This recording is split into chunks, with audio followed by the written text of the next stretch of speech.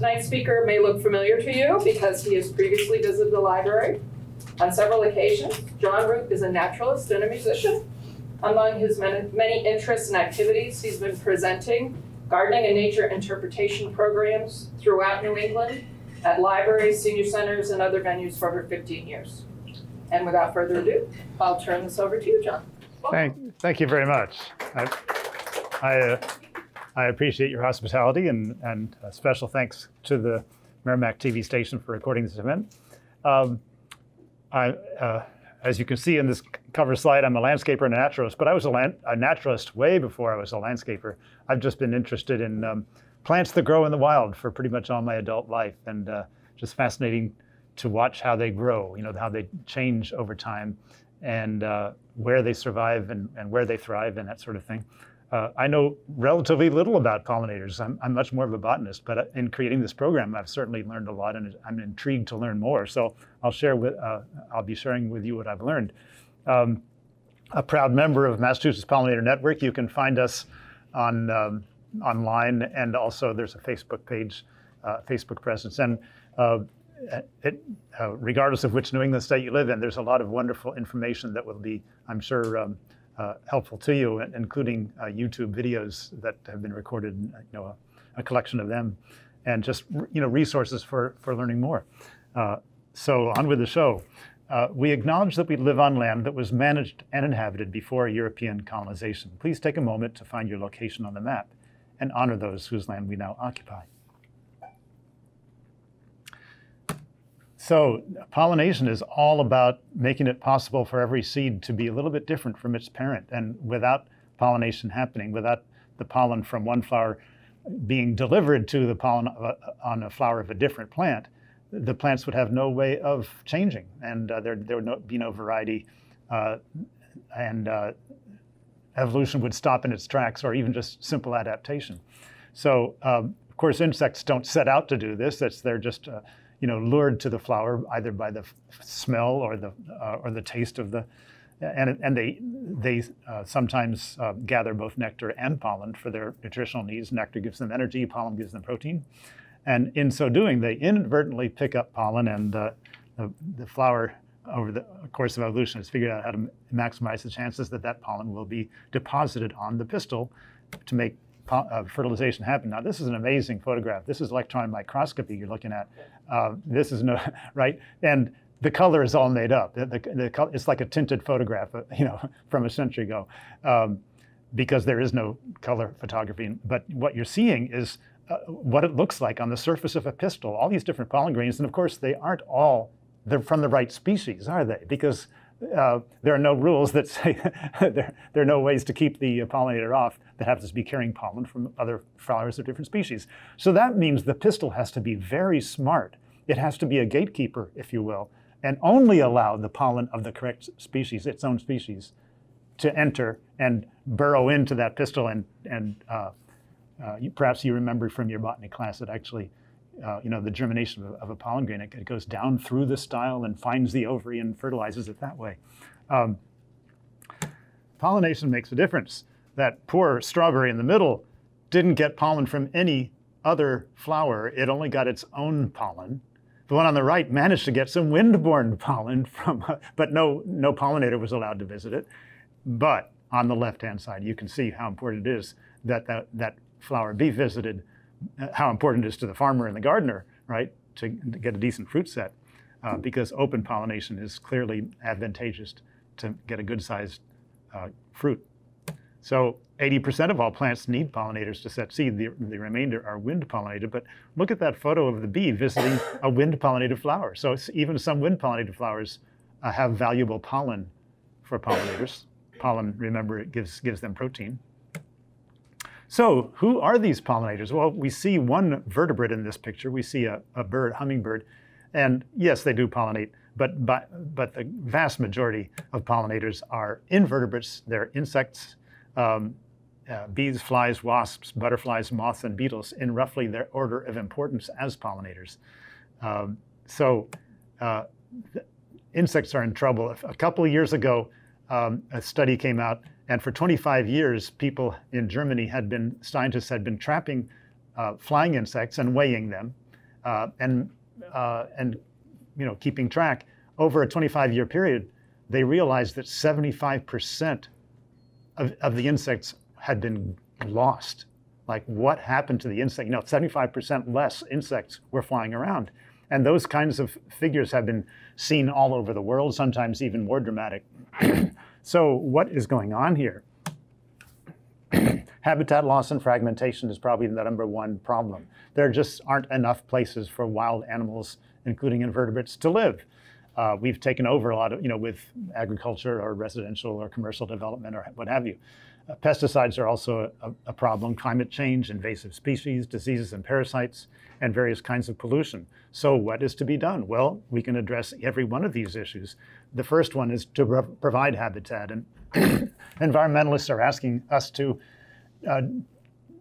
transform, or at least move in the direction of having our land be a welcoming haven for wildlife. So taking at least, say, 25% of the lawn and transforming it in that way, and making it, growing either trees, shrubs, vines, wildflowers, grasses that will welcome pollinators. And in so doing, you'll bring yourself a lot of delight, and at the same time that you're helping pollinators, and simultaneously, you might be enhancing the value of your property. There's nothing like planting a tree, for example, to add thousands of dollars of value to your property if it's a well-placed tree. And the same goes for tasteful landscaping in general. Please avoid synthetic pesticides and fertilizers. You can see the word nicotine in the middle of neonicotinoid. They're neonics for short. These are terrible for all wildlife, the pollinators, for the birds that eat the seeds. These pesticides are far worse than DDT. They should be banned, as they are in some countries. It makes sense instead to think of how we can control the pests without the use of chemicals. And barriers like floating row covers are one option. Companion plants might discourage some pests. Hand picking is always, or could be a realistic approach. Organic pesticides hopefully might work as well, or just tolerating a little bit of damage and realizing that plants can probably handle it.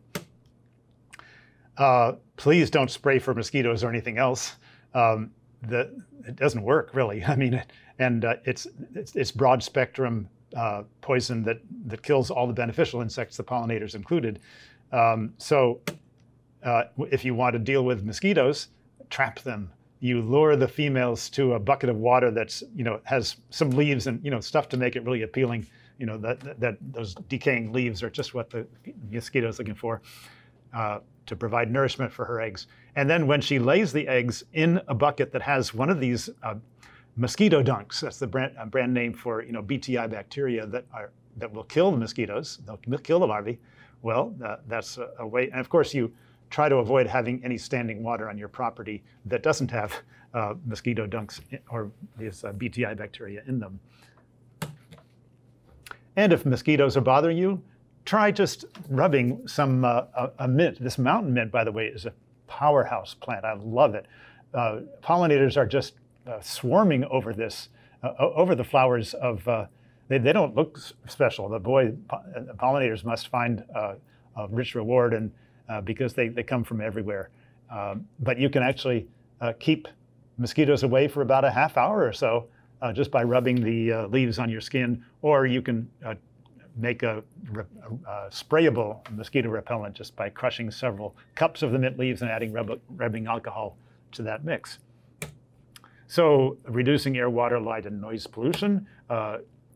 Try to avoid having outdoor lights at all because they're lethal to moths in particular. But if you do have lights, please use yellow or orange LED, not incandescent. Controlling the spread of invasive species is very important because invasive species are not beneficial to wildlife in general, and they're crowding out the native plants that are beneficial.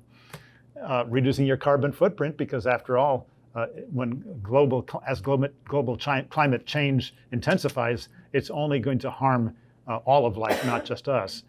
And being an eco-activist, and just share what you learn with other people, in an inviting way, not a judgmental or critical way. Just like helping to spread the enthusiasm is really the best approach. Because the more you do this, the more exciting it is, to see what you're accomplishing, and you're going to be hopefully spreading the word about this. But also, there's certainly a role for people to let your legislators know that any measures that they can take to protect pollinators are certainly worth their attention. So let's talk about those invasive plants. Japanese knotweed, right? You need to cut it back and cover it with a black plastic or something for years before it finally gives up. Oriental bittersweet, please at least lop the vines off so that these seeds are not formed by the plant, because the birds will eat them and drop them wherever they choose. This pernicious vine can actually kill trees by strangling them. And as a landscaper, I find this everywhere. Multiflora rose is another one that just is popping up, that just commands far too much space. A lot of these plants were brought over here on purpose, by the way. People just didn't know any better, and now we're stuck with them. Autumn olive is another example of this. It's a nitrogen-fixing shrub, so it has an unfair advantage. It's a thorny shrub. Japanese honeysuckle, it leaves out early in the spring. That's one way it gets a leg up on its competition. Japanese barberry, glossy buckthorn, garlic mustard. It's blooming right now, and please don't allow it to. Right? But if you just pull it and let it lie on the ground, the seed pods will continue to mature, and the seeds will be dropped anyway. So be careful what you do with the garlic mustard, even after you pull it. Don't let it do that.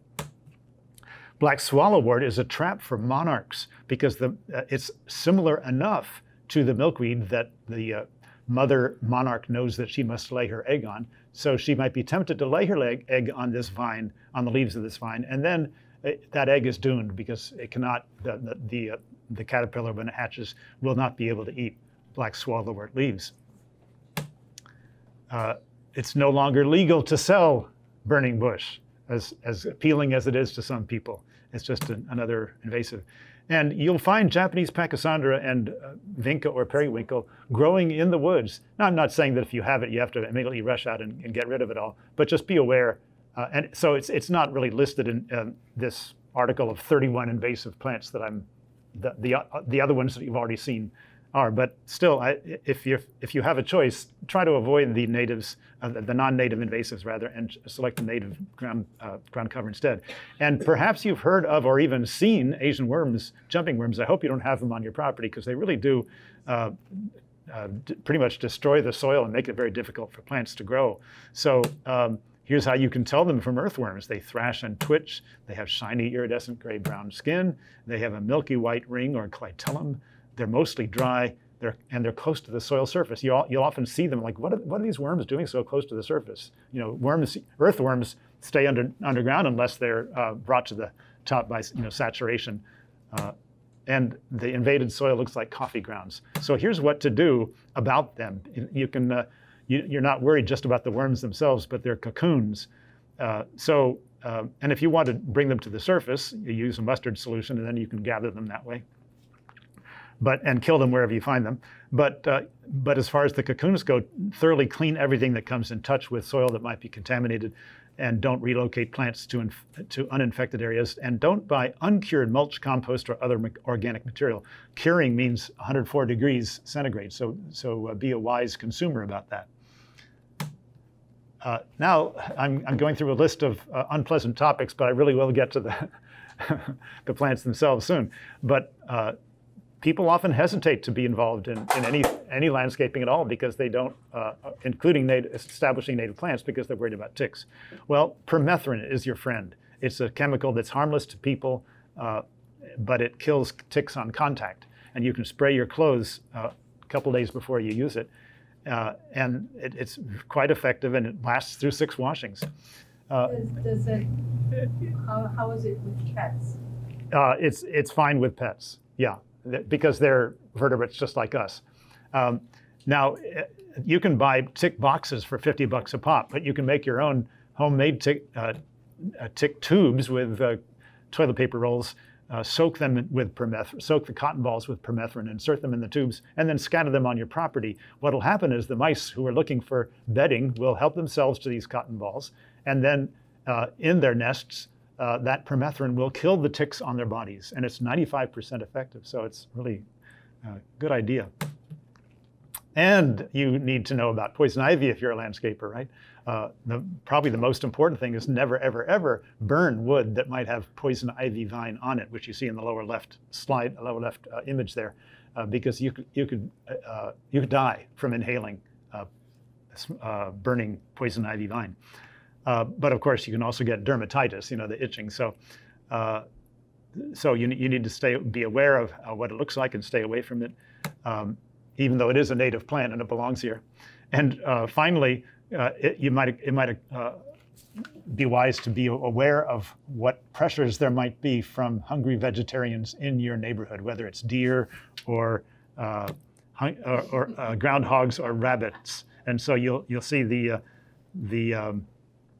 CCE, Cornell Cooperative Extension, is a good resource for both deer-resistant plants and for groundhog-resistant plants.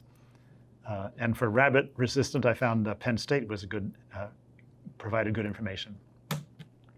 So I mentioned that the bees are the best pollinators because they have hairy bodies, and pollen sticks to them much more readily than to some of the other pollinators. I don't know what kind of pollen that is attached to this bumblebee. It's awfully big, isn't it? Remember that the pollen grains that you saw in the electron microscopy, tiny. You wouldn't be able to see them even with a regular microscope. So, but there you go. This bumblebee got some big pollen on its body. But it's a good illustration for their effectiveness. So most of us think about honeybees when we think of bees because they certainly are common, probably the most common bee out there. And they certainly are important for agriculture. And for that matter, for that reason, people often feature the honeybee in their posters when they say "Save the bees," and there's a lot of economic incentive. Think of them as livestock. They travel. Sometimes these hives travel thousands of miles to pollinate the crops in California, the almond trees, and then go down to Florida, and you name it. And of course, there are also hobbyists who don't travel at all, and they just have their hives right there and are gathering honey. But consider the fact that the honeybee is a non-native bee. It came here, colonists brought it here purposefully 4 centuries ago from Britain. But before they came, the ecosystem was doing just fine, thank you very much, with 400-some different native species of bees. And you can see the wide variety of sizes and shapes. And most of them are not, do not form colonies like honeybees do. And most of them don't sting either. But here is the thing to be aware of with honeybees, even though they certainly are important to humans, and none of us would want to get rid of them. But we should be aware that they do compete with native bees for nectar. They can also pollinate plants that we don't want to be encouraged, non-native and invasive plants. And because they are livestock living in close quarters, they often carry diseases. And when they visit a flower, well, the native bees might pick up that disease from that flower when they visit. For that reason, I encourage you to plant thyme, which is a non-native plant, but that's okay because it does the trick. It helps honeybees to be healthy. There's something in the thyme flower that helps them to combat diseases and infections. Now let's talk about the bumblebee, which is a native. I mean, there are many species of bumblebee, just to be clear, and this is a native bee. Look at those pollen-packing saddlebags on the hind leg, just like the honeybee, right? Honeybee also has them. You can pet a bumblebee. You don't have to, but you could. but so you really don't need to worry about bumblebees unless you're near their hive. That's the bottom line. And look at all these crops that bumblebees are important pollinators of. So you should never get the impression that honeybees are the only pollinators of crops.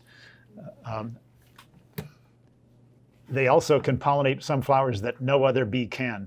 This bottle gentian will never open, a flower that never opens. And so a bumblebee is able to force its way in and help itself to the ample rewards of nectar that it gets. And the same goes for turtlehead. No other pollinator can make its way in there. And it's quite funny to watch. It looks like the flower is swallowing the bumblebee. There are some, there's some bumblebees that are already extinct in New England. Here are 3 that are at risk: the yellow-banded, half-black, and golden northern. Some bumblebees actually are more common than they used to be. So it's just, this is how things shake out with human impact on the environment. Dr. Rob Jagir is the man, UMass Dartmouth. He studies these bees, and he's even got a beecology app so that you can contribute to his research. And he helps you to identify the bumblebees that you're looking at. And he also has, found out which plants are the most important for the at-risk bumblebees. After all, the ones that are more abundant don't need our help, do they? So it's the at-risk ones that he's trying to help. And so here's, if you just search for Jagir list, you can find this. Jagir list and bumblebees. And that was the pollen sources. Now these are nectar sources, right? So he's got it figured out. What do they need for nectar? What do they need for pollen? And here's a continuation of that list. And interesting information there. Notice the bloom time in the center there. It shows you when those plants are in flower, and it'll give you tips for whether that particular plant makes sense on where you are, the part of your landscape, whether it's sunny, what kind of soil. Do you have wet, medium, or dry, that sort of thing. So that bumblebee mama has to start the year in the spring from scratch. She has to find a nest. It's not like a honeybee where the hive survives through the winter. So she survives all by herself, and she has to come out and find a place to create a nest. Actually, she has to find bedding. She can't gather bedding like a bird would. So, and then and a protected place. But until finally, when some of those eggs have hatched, and now she's got workers to help her out. But in the early spring, she's got to find all that pollen and nectar to support her own needs, plus the needs of the brood that she's raising. So bumblebees need bedding and protection from the elements. A bird box with an old bird nest would do, and an old. Sometimes they use old mouse nests that are abandoned, or a tree cavity might be an option. So practice leave it be landscaping. In other words, just leaving a little bit of a clutter here and there so bumblebees can find a place to establish a nest.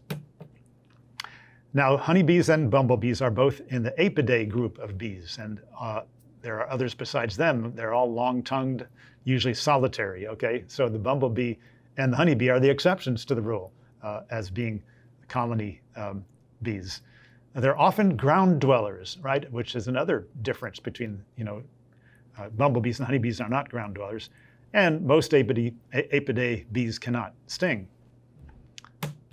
And then there's the andrenids, the mining bees that are harmless. They're fairly small. They're often banded, usually dark colored, solitary ground nesters again, and they resemble small honeybees or wasps, which is to their advantage because that makes them look more forbidding than they actually, or dangerous than they actually are. Now, oligolecti is a fancy name for pollinators' specialization. This spring beauty bee visits spring beauty and only spring beauty for its nutritional needs. So that's just how important spring beauty is to this bee. There are other bees, other andrenid bees, which will also visit the flower. And these beautiful photos come to you courtesy of Mary Ann Borge. I highly recommend that you check out her website, thenaturalweb.org.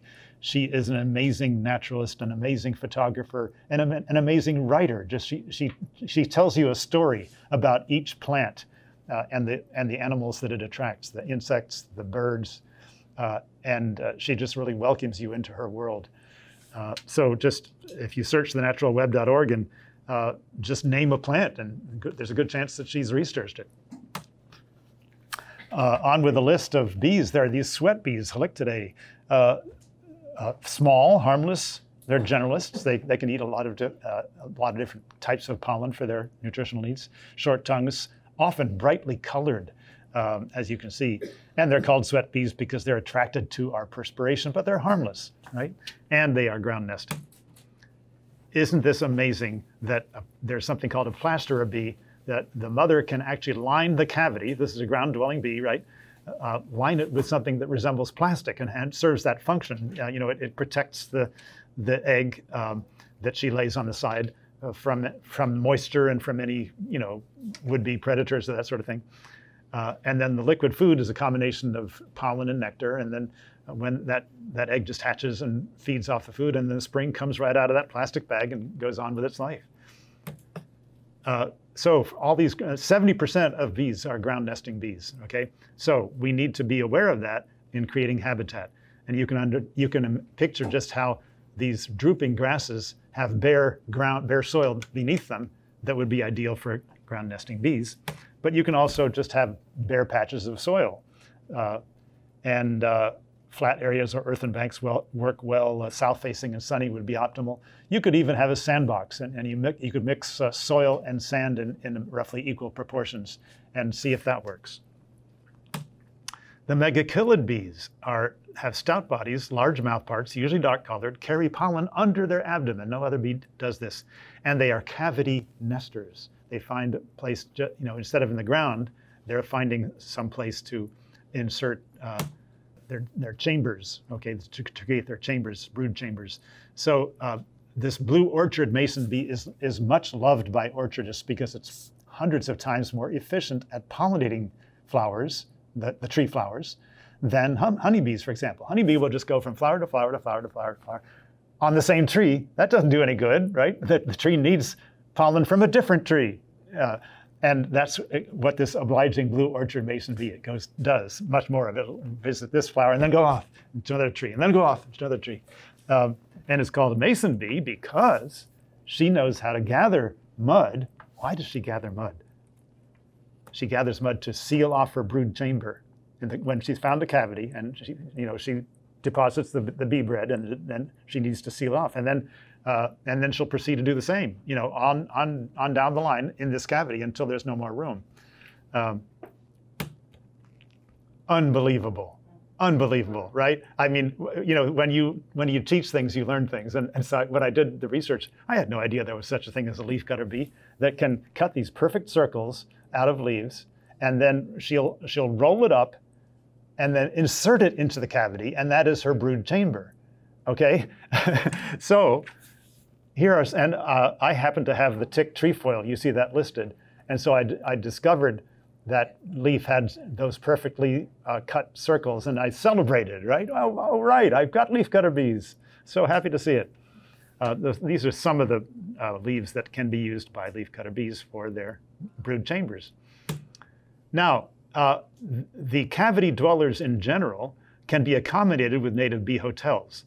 I highly recommend that if you are interested in doing this, you do your research, because there's some good ways and the not so good ways to do this. You have to be aware that contamination of, the insects.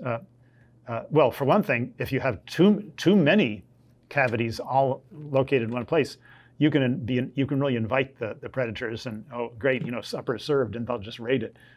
So you might want to just be aware of that. But there's so many other details that to be aware of.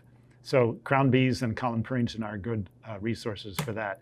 You want a variety of hole sizes because there's a variety of bees, right? It's anywhere from 2 millimeters to 12.5. It's easier to deal in millimeters for these purposes. Buyer beware, okay?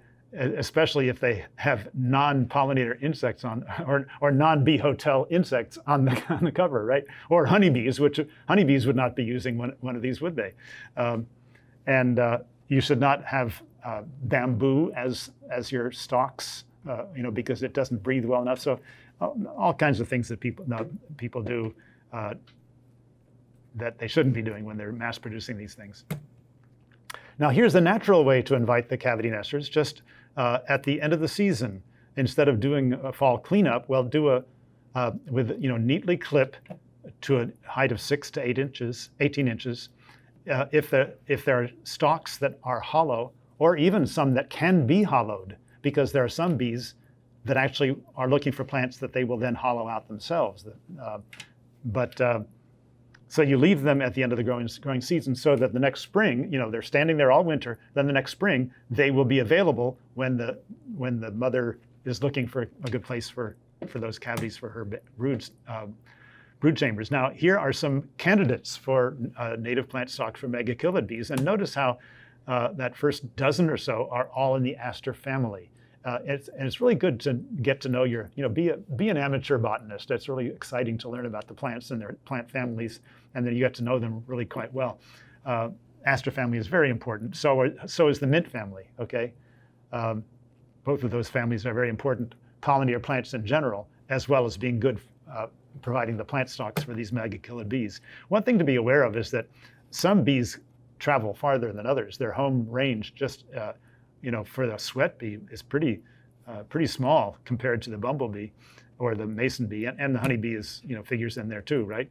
But the sweat bee only an average of 300 feet is your range. So that means that pollinator corridors are really important. We have to have enough pollinator habitat close enough so that these insects, these bees can find the next patch and keep on spreading.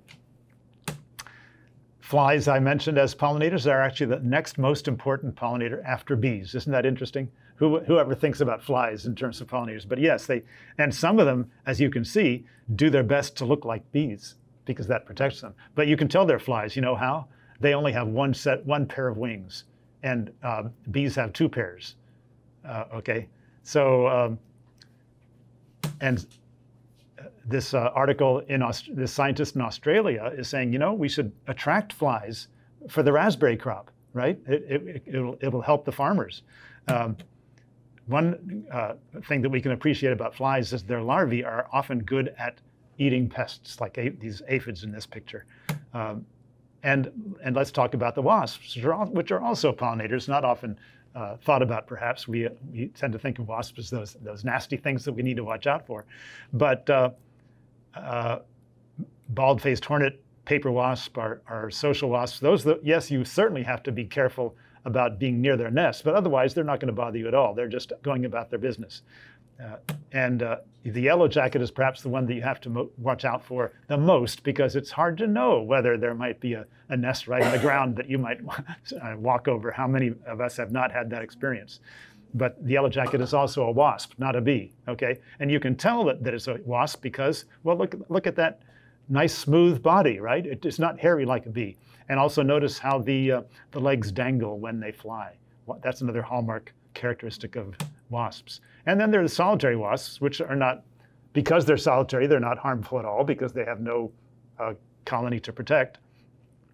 But they're really cool to watch. They're just amazing. There's such an amazing diversity. I've seen that giant ichneumon wasp, and it's just amazing how she can insert that ovipositor thing way in through wood, and to find the insect that she's going to parasitize and lay her eggs there.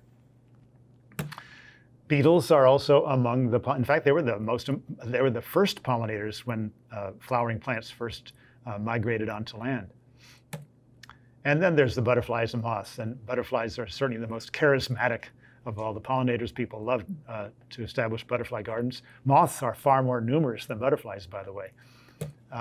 You can tell the difference. Butterfly antennae are club-tipped, while moth antennae are feathery. And here are the butterfly families. There are 5 of them: swallowtails, brushwoots. Brushwoots walk around on 2 pairs of legs only. They don't have 3 legs. 3 pairs. They only have 2 pairs. Whites and sulfurs, gossamer wings, and skippers, which look totally different the way their wings are arranged. But the swallowtails are the biggest and most impressive. And then there's the monarch. This is one of those brushwoots, the one that we know and love. And isn't it amazing that the metamorphosis, the two major transformations? One is caterpillar into chrysalis, and it has to shed its skin as it's creating a chrysalis. And then that chrysalis needs to shed its skin in order for the butterfly to emerge. So monarchs need milkweed, and common milkweed is the one they're most likely to find out in the wild. The caterpillar needs to find milkweed leaves to eat. There's no other kind of plant that it can sustain itself on. So, however, I don't recommend that you plant common milkweed because it's such a thug in your garden. It goes everywhere. And once it's there, it's almost impossible to get rid of. So My sister has an extensive milkweed in Florida, okay? she had so many caterpillars that totally deforested her plants. She found they will eat butternut squash. So she had no food for them, and she put out the squash. Okay, I'm just being. I've just learned a fascinating fact that monarch caterpillars will eat butternut squash, and it can nourish them too. Yeah, that I've never heard that. She has all the chrysalises, and she's okay. She's got chrysalises going. Yeah, she does. Wow, I'm gonna have to look that up. Thank you for sharing that. But anyway, because you might be interested in providing habitat for monarchs, I recommend swamp milkweed, which tolerates wet places, butterfly weed, which tolerates dry places. Having said that, both of them will probably do fine in a normal garden with normal moisture. Okay, swamp milkweed and butterfly weed. They both want decent sun. Poke milkweed can handle shade. So those are 3 options for you if you that are advisable, preferable to planting the common milkweed and then just losing control of your garden. Remember, I told you that the black swallowwort is a death trap. Monarchs cannot eat these leaves. So here are some host plants that the eastern tiger swallowtail mama can lay her eggs on. The 4 different trees here. Only the spicebush and sassafras are suitable for the spicebush swallowtail caterpillar. Host plants of the family that includes dill and caraway and carrot and that sort of thing. Those leaves are edible for the black swallowtail caterpillar. Some host plants for the mourning cloak, 3 trees there. Turtlehead and plantain will do for the Baltimore checker spot. Spring azure caterpillars need flowering dogwood, viburnum, or blueberry leaves. And then there are the moths, and many of them, look at the list. Every one of them is a tree, right? So trees are very important as host plants. Again, for the Polyphemus, for the Luna moth, for the Cecropia. Aren't these amazing? And every one of them needs some kind of tree and often can use more than one as a host plant. These clearwing moths, that hummingbird, they look kind of like a hummingbird, don't they, when they fly around and they're about the same size. Viburnums, honeysuckles, blueberries, and members of the rose family are all host plants for clearwings. And to find host plants, again, remember CCE, Cornell Cooperative Extension. It will talk about, you'll see the height at maturity of these trees and shrubs, and whether deer are a problem and that sort of thing. So here are more of those plants, the CCE list. And if you're looking to attract particular butterflies, then CCE will tell you what plants you should establish for them. For the caterpillars, just to be clear, of course, butterflies also need flowers for the adult butterflies. Now, Doug Tallamy is the man for the guy who, you can watch YouTubes by him, you can read his book, Bringing Nature Home. He's an entomologist. He knows a lot about moths in particular and the caterpillars of those moth species. And he is passionate about urging us to grow native plants because what he points out, Lepidopteran, by the way, is either a butterfly or a moth, that it includes both butterflies and moths. Those caterpillars need native plants. Why can't they eat the leaves of non-natives? Because they haven't had enough time. I mean, it takes evolution, right? It takes, over the span of like maybe thousands of years for insects to figure that kind of thing out, how to break down these toxic chemicals that are the defenses that leaves have from getting eaten. So that's why these native, the native caterpillars need native plants. And caterpillars themselves are food for birds. They're the ideal baby food for birds. So a black-capped chickadee mama will need to find 6,000 to 9,000 caterpillars to raise her brood. And she'll find them only if there are a lot of native trees and shrubs around where they can eat. And the oak is at the top of the list. 534 different species of caterpillars can eat oak leaves, followed by black cherry and willow. Now, I'd like to comment that even though oak takes first place, I would urge you to consider willow as a tree, one of my all-time favorite plants, because you probably have plenty of oaks already in the woods surrounding you, right? So why not provide something that they may not be able to find, which is willow. a fantastic plant, by the way, for pollinators in the early spring. And remember, they're hungry in the spring, right? They have to find, and this is exactly what pussy willow does, is that it gives them foraging opportunities. And then we go on with the list: birch, poplar, crabapple, blueberry, maple, and elm. And pine even. Can you imagine caterpillars chowing down on pine needles? Difficult to picture, but they do. And this diagram provided by Heather Holm. I highly recommend her website, pollinatorsnativeplants.com. Create soft landings, she is saying, under the oaks and other trees for overwintering caterpillars. Picture that you're a caterpillar. You've done feasting. You drop down from the tree. And if it's just lawn there, you're out of luck. Right? Your easy pickings, or you won't be able to burrow in for the winter. Some of these caterpillars actually physically burrow into the soil, but these options just won't be there otherwise. So under these trees, just don't rake your leaves, or you can establish ground covers underneath, to create that soft landing that Heather's talking about. And you can see in the lower right, don't use landscaping fabric. There's no way that that's going to be a soft landing, right? And try to avoid mowing in these areas because, well, there goes the caterpillar, right? So it's not just trees and shrubs that have leaves that caterpillars can eat. There's also these. Goldenrod takes first place for the best herbaceous plant. The most caterpillars can eat goldenrod leaves, followed by asters. These native sunflowers, okay, these are perennials, by the way, perennial native sunflowers.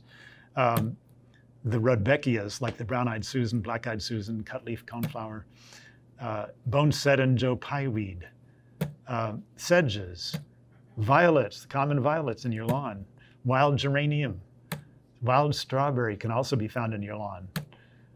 Now, you might have heard about no-mow May, and while it might work for some people in some places, in general, I think it's misguided because what happens is that, well, for one thing, dandelions might go to seed, and you're not really doing a very good job at making pollinator habitat attractive to your neighbors. But more to the point, you've got a really woolly lawn to deal with at the end of May. And it's going to be hard for the pollinators to even find the flowers when the grass is that tall. And so I recommend instead, you could say light mow spring or light mow for the entire season, right? Every other week, because Susanna Lerman has done the research to prove that lawns that are mowed every other week and that have these wildflower, these lawn flowers in them, okay, they attract 111 different species of native bee that she discovered in plots in Springfield, Massachusetts. So here are some of them pictured. They're not all native. White clover is not native to New England, but the self-heal in the top center is. So are the common blue violets. So is the wild strawberry. And you can actually strategically plant in some of these plants to encourage them if you like. How about that dandelion? A lot of people are championing the dandelion. It's the first flower of spring, important. Well, actually, no, it's non-native. It's junk food. It only gives them 4 out of the 14 amino acids that they need, this pollen that's supposedly so great. And the pollen is allelopathic, which means when it lands on the pistil of another plant, of another flower, it reduces that plant's seed set. Okay? How does it manage to, pollen, right? I mean, wow, how can pollen do that? But it does. It's got some chemical that just makes it less advantageous for the flowers that's received it. Now, these are non-native. They're not invasive, but neither is there any pollinator value to daffodils, forsythia, and tulips. They're just eye candy, basically. Some plants are non-native, but do have pollinator value, including these snowdrops, crocus, Siberian squill, grape hyacinth. And then here are authentic native plants. You can glance over these and just enjoy how beautiful they are. So if you're wanting ornamental value, there's nothing like, in my opinion, there's nothing like our own native plants. And you have a special feeling about them too, knowing that they're native, knowing that they belong here. They really become your friends. Here's 8 more. So lot of possibilities there, right, for native early spring flowers. So when you're choosing your plants, nativeplanttrust.org will show you a map, and you can look at this map right now and decide, are you in northeastern highlands or northeastern coastal zone? Well, if you're in New England, it might be one of the, or you could be in Acadian Plains and Hills if you're in Maine. But once you've decided that, you enter that information in a list of choices, okay, right there online, and you can choose the plant type, you can choose the flower color, the height, the spread at maturity, whether it's a cultivar or wild type. Hopefully you'll be focusing on the wild types. Whether you're looking for a sunny or shady spot, the soil moisture is also a detail to be aware of. You know, and what you're trying to attract, whether you want it to be tolerant of salt and deer and rabbits, etc. Any additional attributes, what you're using it for, and all these different conditions, and then you hit, okay, enter. What do you got? And the Native Plant Trust will tell you what some possibilities are given what you've asked for. So what a wonderful resource this is, nativeplanttrust.org, the Garden Plant Finder. Now let's start out with trees. And what I want to say is that you've already learned about how valuable trees are as host plants, right, for the larvae, for the caterpillars. But also, just think about the flowering trees and how trees and shrubs have so many more flowers than one little wildflower. So it's, when you're thinking about habitat, think about two things. Biomass, just sheer size of the plant and number of plants, that's the biomass. And diversity, because that's important too. Not all pollinators, of course, can use the same plants. So they need that diversity. And they're not all blooming at the same time either. So the diversity is important. So again, here's that pussy willow that I've been championing.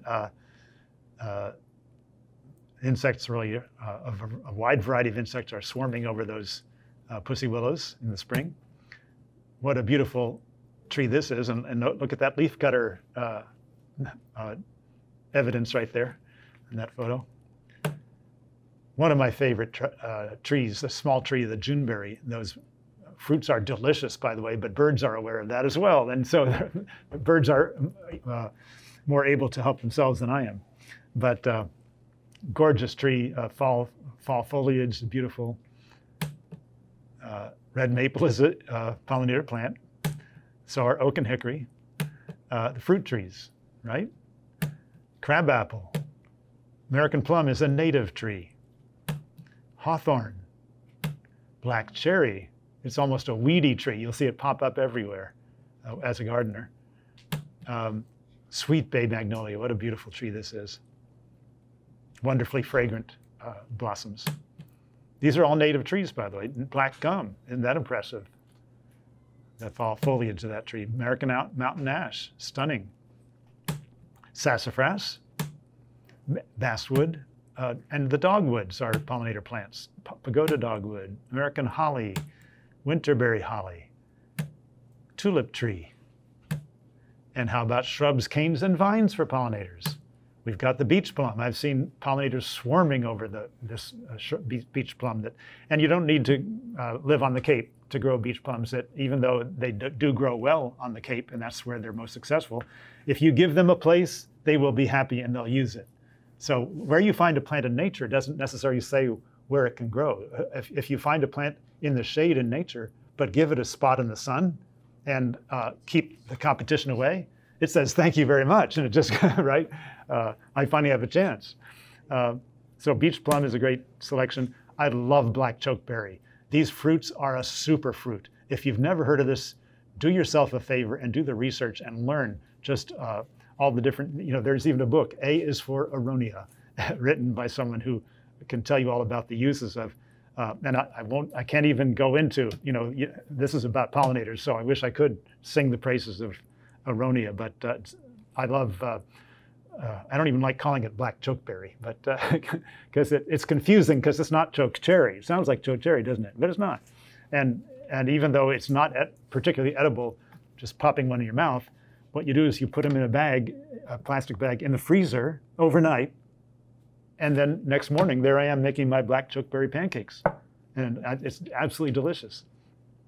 But once again, this is a pollinator plant as well as a plant for the birds, right? Inkberry, a pollinator plant. Purple flowering raspberry, isn't that gorgeous? Often found in the margins of woods. The wild roses, Virginia rose and Carolina rose. And of course, the cultivated roses are worthless as far as pollinators are concerned. They're just petals. There's no pollen or nectar there, right? This is what a rose should look like if you're a pollinator. Black raspberry hardly has any flowers at all, but it's attractive to those pollinators. Blackberry, elderberry, another shrub that I just, I make elderberry pancakes too, by the way. Elderberry syrup. You do not be without elderberry syrup because it wards off the flu. I have a question. Yeah. All these berries, bushes, will that attract bears to your yard? Will they attract bears? No. I don't think so. I mean, see, let's put this in context. The question was, will elderberries attract bears? There are elderberries. This is a native shrub, and they're all over the place. So there'd be no reason. It's not going to be a magnet for them, like, well, I don't know, like leaving greasy food out or something like that. Yeah. They'd rather go after the raspberries Okay, raspberries. There you go. because they can track the fishing game, tracks them. Okay. Okay, so there you have it. They'd rather go after the raspberries. Because we like Okay. to protect our bears. Okay, right, I understand. Shields and nests, Okay. don't. And then there's the Well, flowering. you do, but you Yeah. don't. Then there's the flowering high bush blueberry and low bush blueberry. Common ninebark. This is a fantastic powerhouse plant. Those flowers are irresistible to pollinators. Gorgeous common ninebark shrub. But please resist the temptation to get the purple flowered varieties of anything because it's not a host plant if it's purple. You know, those insects can't eat those purple leaves. And then there are viburnums, which there's such a delightful assortment of viburnums, different sizes. The birds love the fruit, and the pollinators love the flowers, right? All of these viburnums, black haw, high bush cranberry, different heights, right? Different situations, smooth witherrod, red osier dogwood, beautiful in all seasons. All the dogwoods that have fruits that birds eat, but they're also pollinator plants. Round leaf dogwood, spice bush, sweet pepper bush, definitely a good selection for attracting pollinators, including butterflies. New Jersey tea is a much smaller shrub, harder to get established, but once it's there, it'll keep coming for you. Meadowsweet doesn't even look like a shrub. It looks more like a wildflower, but it's a woody plant. Same is true for steeplebush. They're closely related. Gorgeous plants, very popular with pollinators. Staghorn sumac is kind of aggressive, shall we say? But if you don't mind, if you don't need it for anything else, the area where Staghorn sumac is growing, it's got wildlife benefit. It is an authentic native plant. Common witch hazel is another. There is a wild hydrangea. Sweet fern is not a fern at all, it's a shrub. And there are native honeysuckles, the dwarf bush and the American fly honeysuckle. Mountain laurel, gorgeous. It grows in the shade, butterflies love it. And then there's a diminutive sheep laurel related to that mountain laurel. Gorgeous plant. And then all of the azaleas and rhododendrons share the same genus, the rhododendron genus. And so it's easy to find all the cultivars that are tempting, right, and in nurseries, but these are the authentic native species. Rose Bay rhododendron is native. And then buttonbush can grow in very wet places, and does grow in very wet places, but can handle fairly normal soil as well. And pollinators love it. American hazelnut. So once you've selected a tree or shrub and put it in the ground, think about abundant mulching to keep down the competition from grass. And then don't forget to leave the leaves when they fall. And you might be aware that some hungry varmints like, I don't know, rabbits or, in the middle of winter when it's hard for them to find anything, they might girdle your tree by chomping away on the bark.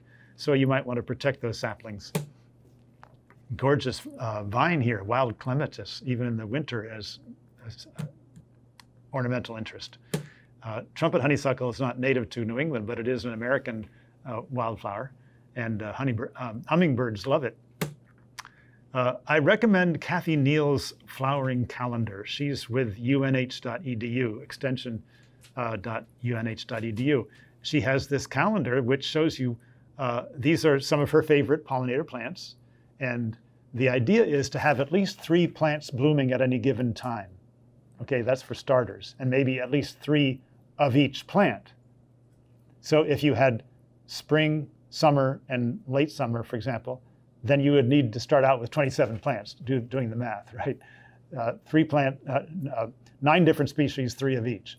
Anyway, that's a rule of thumb. But you can see that would be a bare bones, as far as a pollinator garden.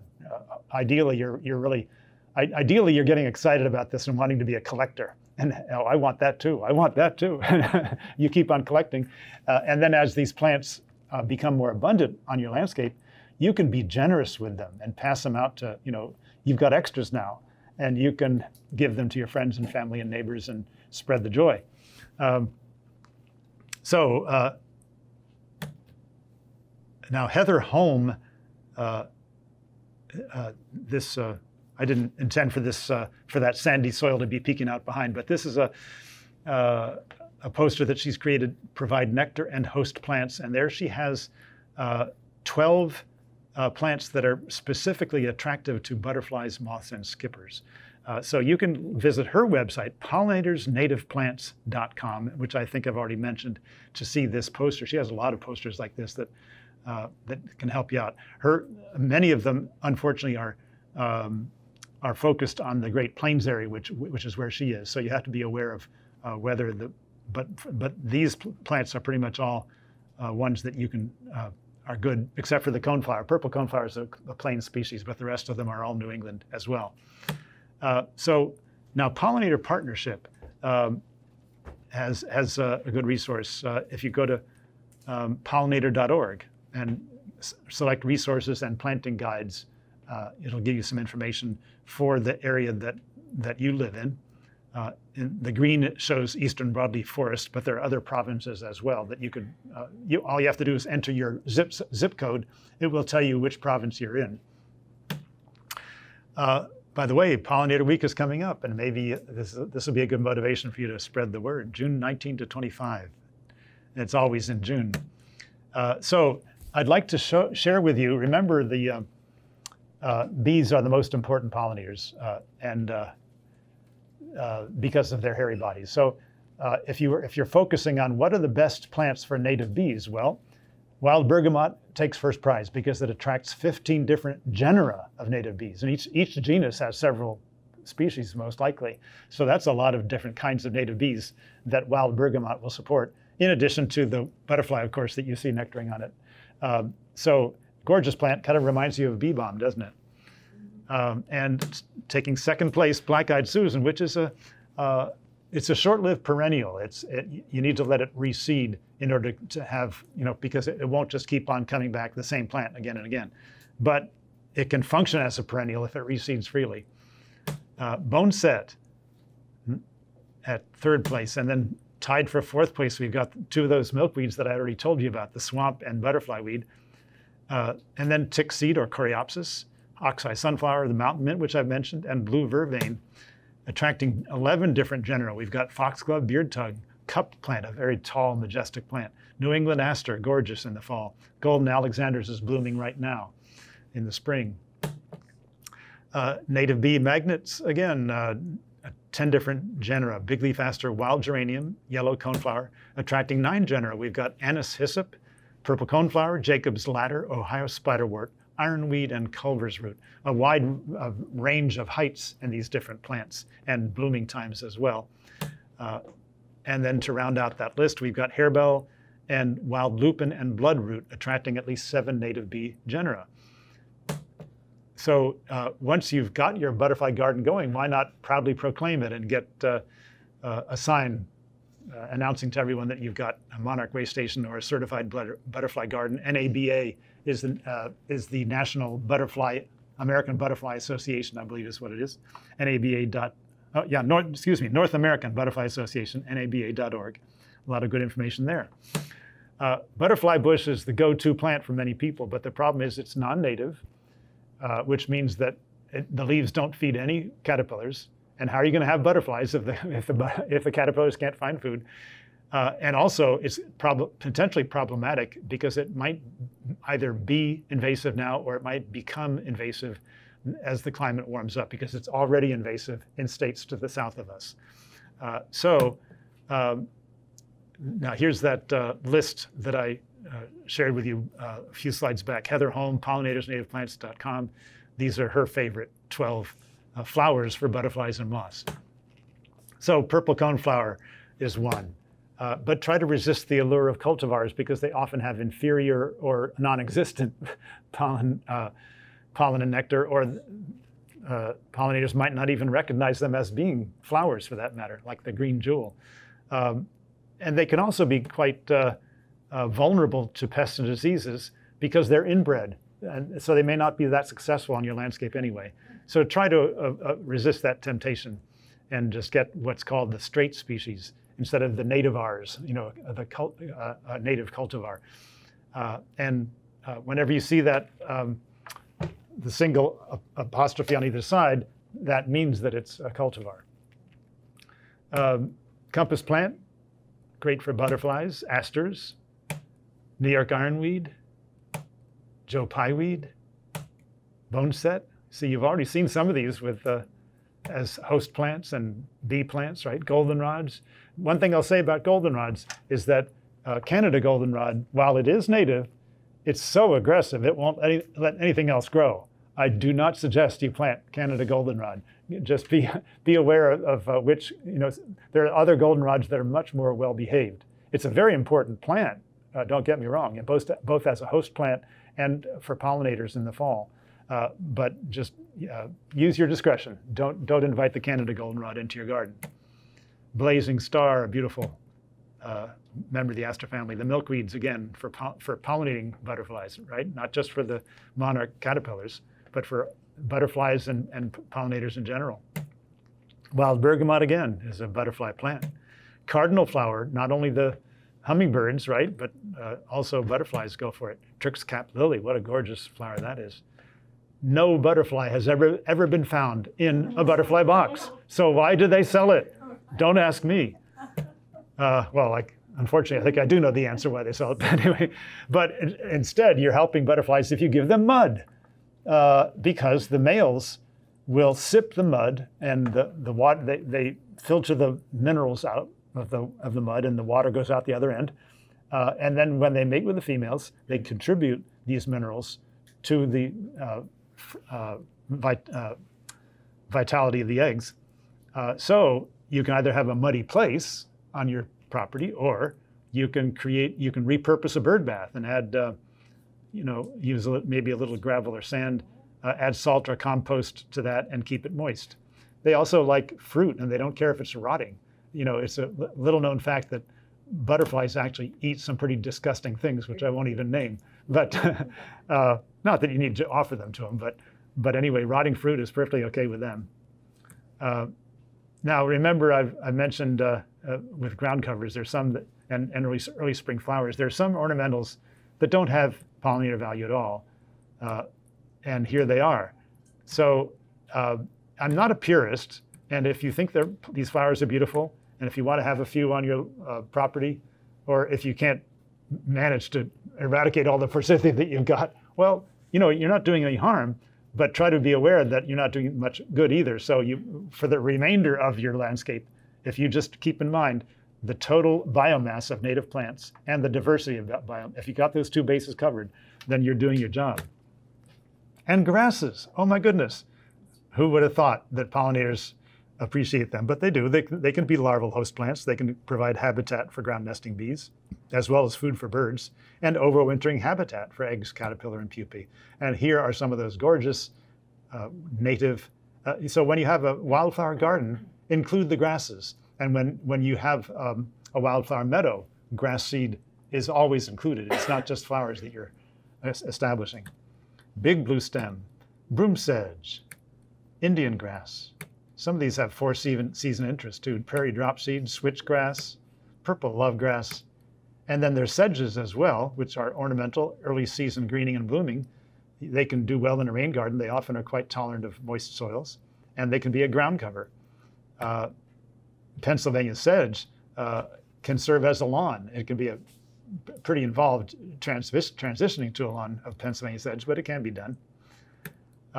So there are these 2 nurseries in Massachusetts that Native Plant Trust operates, where you can get some of these native plants. And so Native Plant Trust is a resource online, as I mentioned earlier, and they partner with something called Go Botany.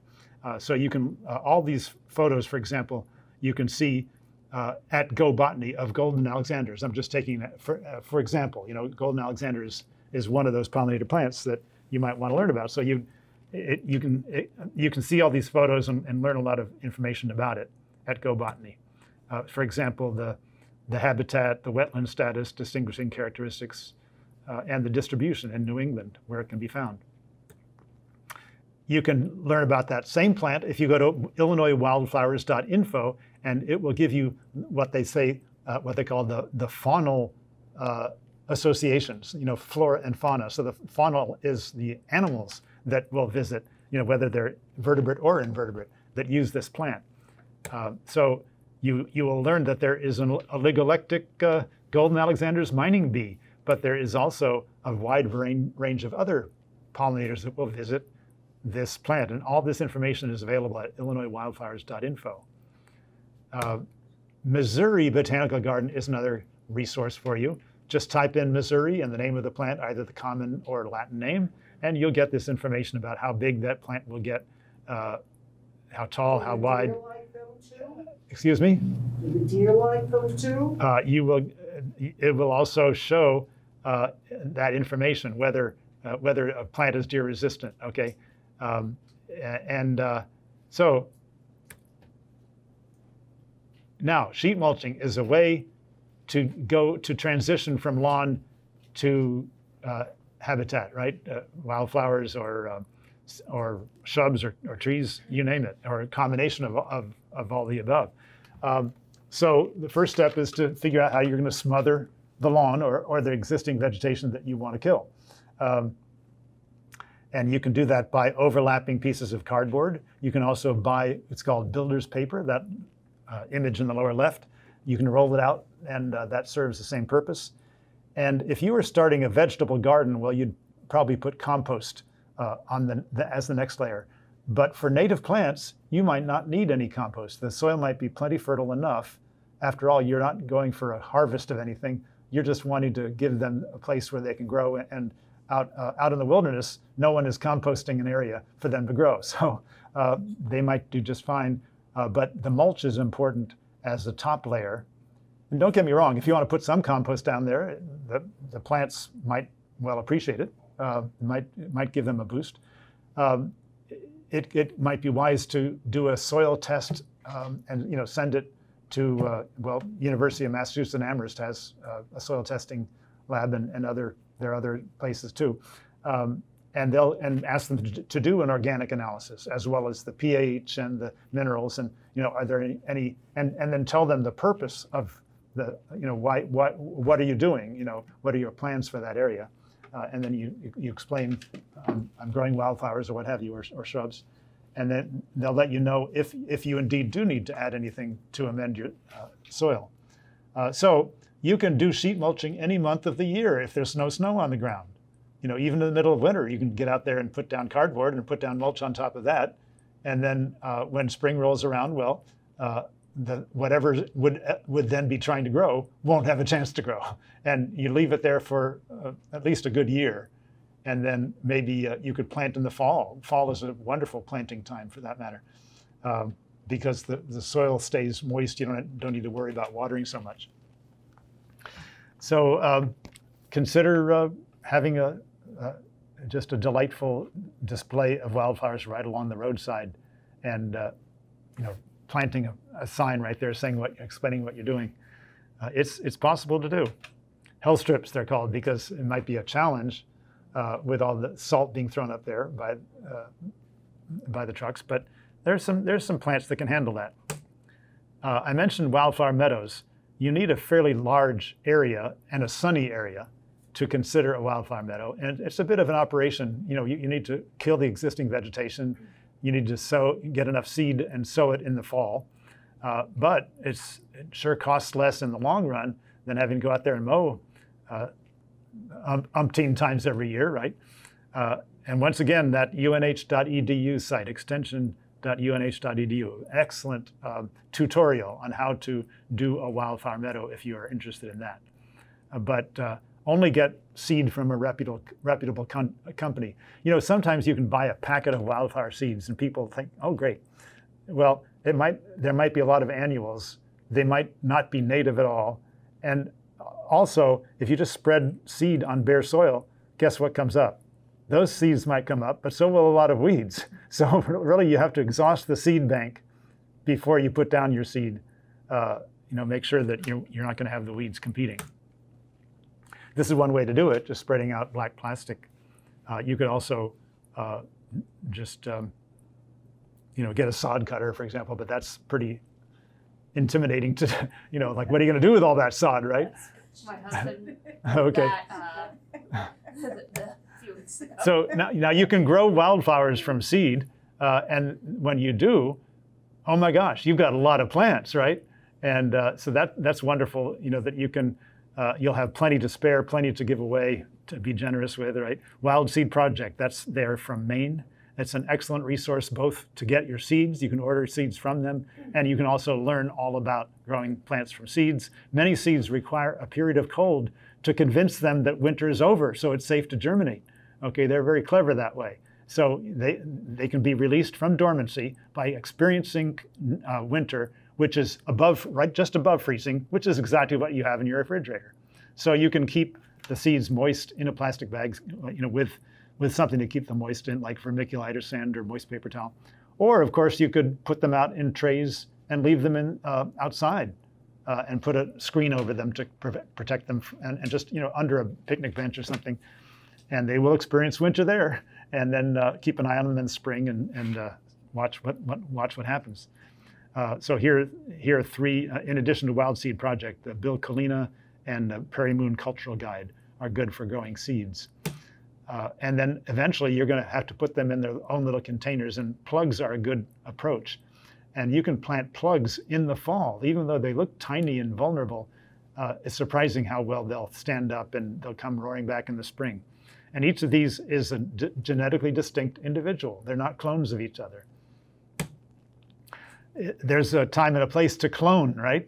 You might have a big clump of plants and you want more of them. So sometimes you can just pull them apart and pull the roots apart, or you use the clippers. This is some swamp milkweed that I created several independent plants from just one clump.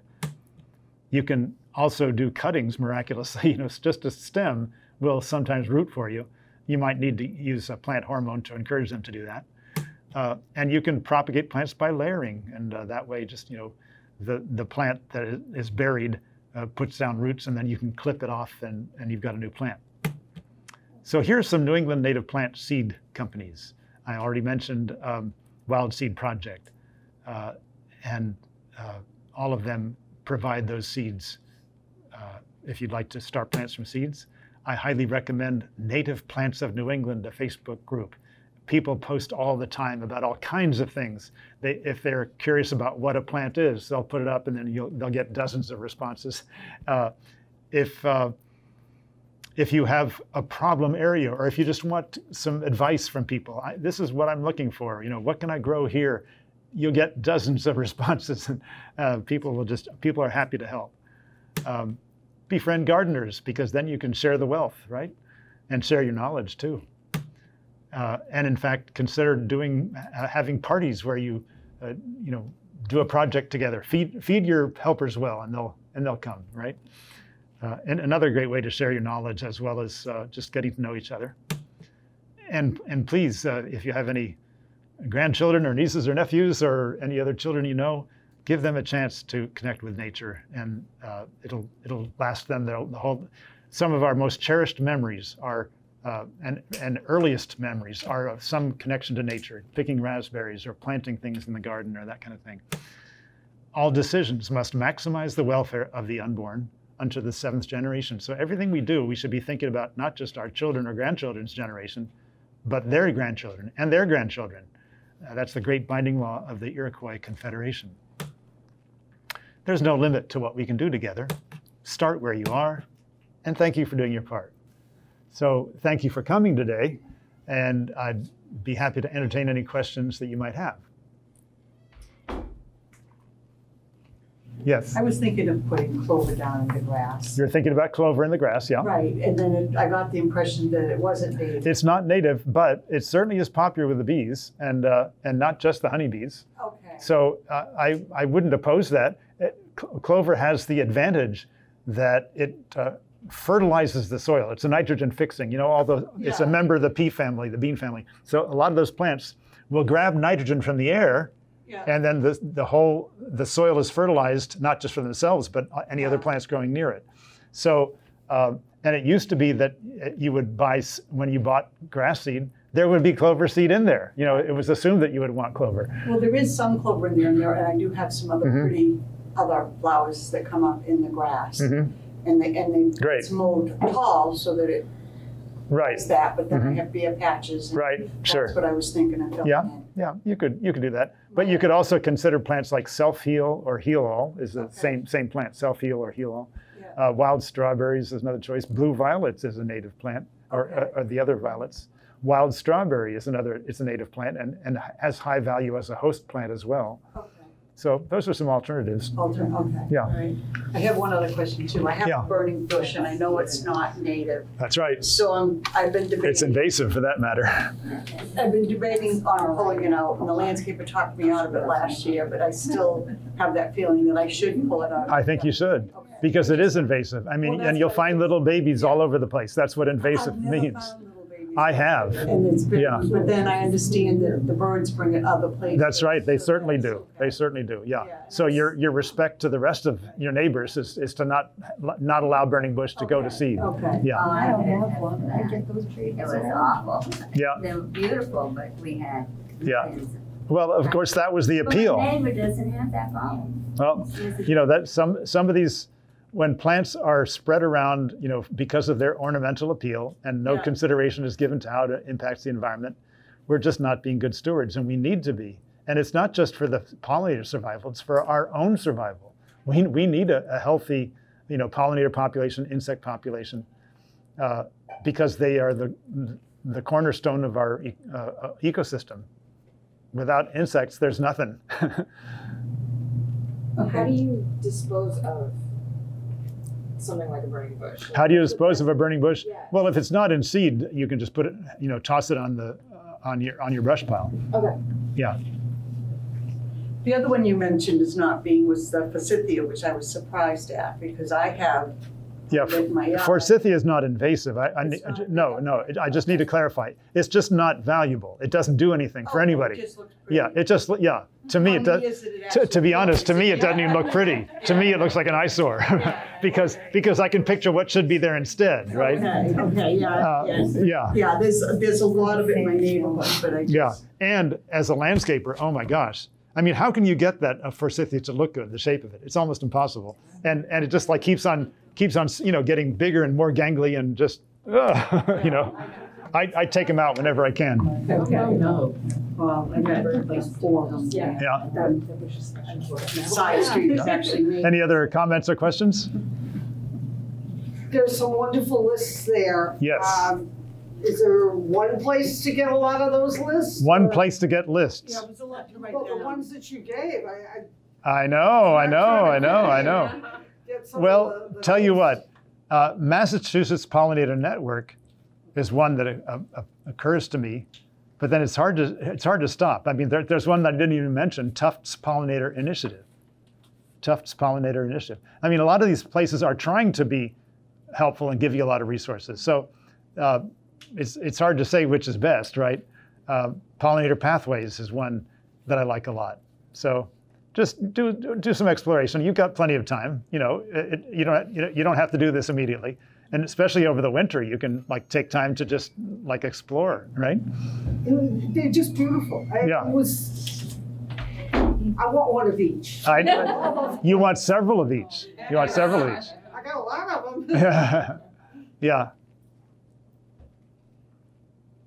Like I have deer and bunnies in my yard. I've gotten rid of the groundhogs, and that took me like 6 years. The bunnies are adorable, Yeah. but they eat.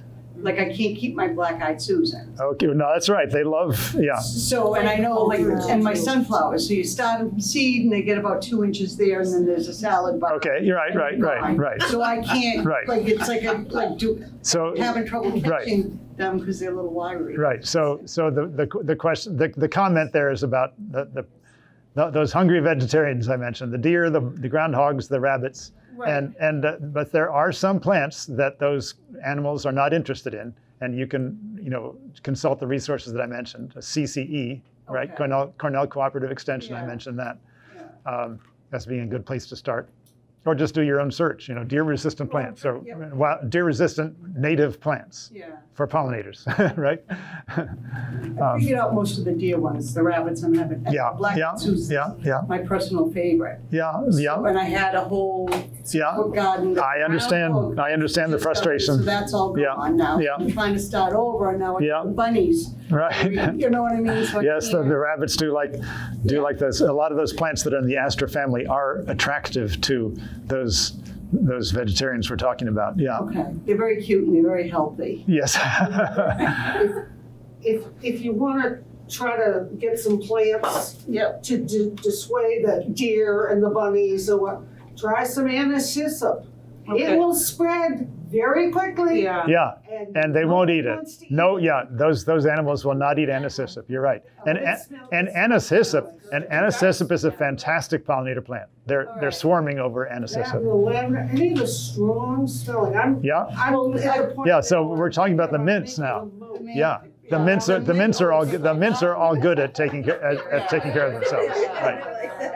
Yeah.